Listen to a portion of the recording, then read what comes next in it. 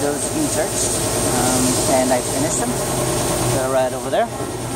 So I was making it here. But now I'm finished. I removed this side of the mold because I have to change it. That's the mold right there. That's the other side of the mold.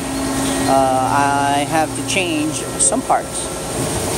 This part right here, so that I can use these inserts right here.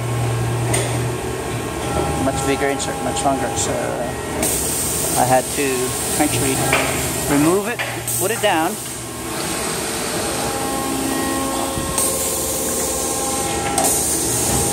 Put it down, and remove that part of the, and then I'll have to put the mold back in. But before I did that, I had to clean the second machine right there. That machine, I had to clean it, and then remove that mold too.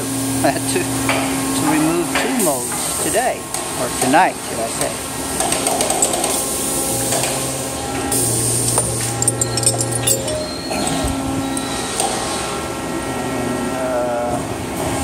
The other mold that I just removed was right there, that red one.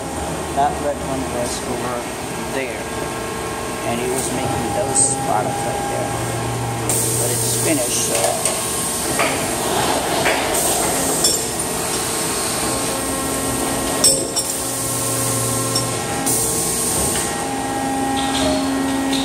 had to remove it. It was making these products earlier. I had to remove it. Over there. And I also had to clean the hopper. When you have to clean, especially it's a black, I had to purge it with white. But the white means racing. And see, it started with that, and with that is the second stage of purging, and then the last stage is that, the white one over there. But that does not mean it's ready. You still have to purge it a little bit more with white. But the hopper itself is already clean. To clean it, you have to do it several times. You have to vacuum it, and then air it out, and then wipe it off. And then after you wipe it off, I had to use a towel, put a little bit of kerosene. I use kerosene, I think. And I had to wipe the inside and out. I had to wipe it all and make sure that there's nothing in there. So that when we put the next raisin, batch of raisin, you wouldn't get the defective products because of the different colors or different type of raisins, like the DS, PPG, or DS, LPG. Yeah, that's what I'm doing today. Well, that means tonight. I have to clean this up, clean this area up, and then I'm gonna be doing those boxes. I have to cut them.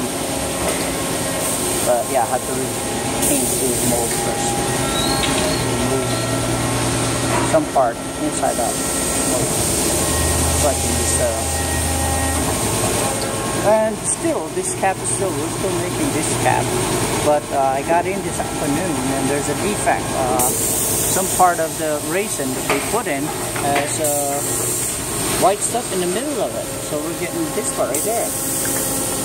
And so we'll have to separate them because, yeah, I don't know, but they want to continue that. I thought that, you know, we clean that up and change it a little bit, but I want to continue, so I'm continuing. And Robert's going to right here. That's it.